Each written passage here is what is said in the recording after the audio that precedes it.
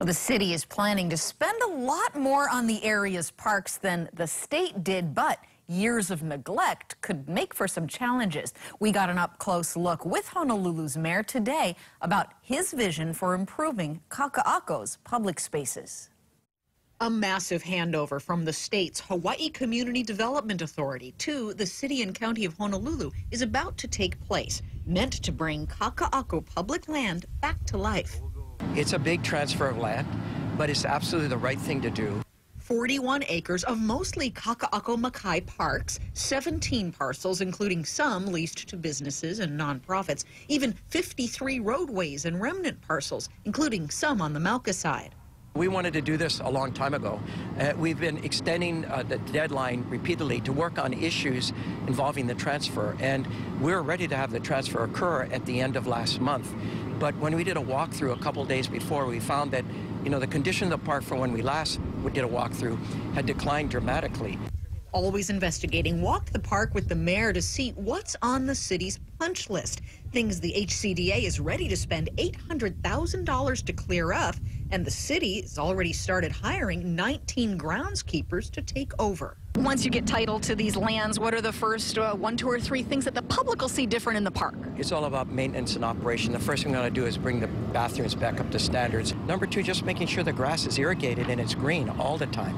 And the third one is, addressing the trimming of trees and that kind of thing, and the spalding of concrete that we see around. Park visitors suggest a similar to-do list.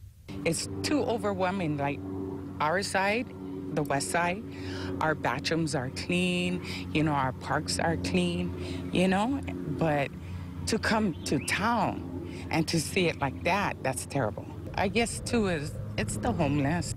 The homeless presence has come and gone and come again in different areas, lately along the sidewalks and fences. The mayor says patrols hired for Ala Moana Park would be extended into Kakaako when the city takes over.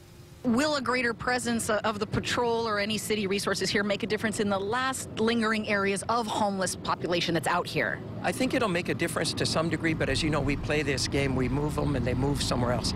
Cannot have that happen again, so we're going to be vigilant. Vigilance and maintenance at a cost. What are taxpayers looking at to maintain this? So we're looking at adding positions and, of course, funding for this, taking over this park. HCDA spent about $1 million a year in its park budget. The city has allotted double that for Kakaako, plus another $1 million or so in startup equipment. HCDA says the agency feels somewhat sad or sentimental to see it go, but it allows us to refocus, our staffing resources. I just got the stadium district, so that's kind of that's 98 acres and a new stadium that's got to be built. So, there's additional capacity that we're looking to gain from this. As for the city, they're taking on space that's about a third the size of Ala Moana Park, bordering a towering span of urban development. When you think about it, we have Ala Moana Beach Park, 119 acres. We're putting a lot of effort in that park. And really to have a park that's just contiguous, that comes all the way down to the entrance to Honolulu Harbor, one lay of green on a beautiful ocean, it would be perfect. People would be able to walk from one side to the other and have it seamless. That's our dream. Now, the mayor expects the park transfer to be complete in the next month or 2.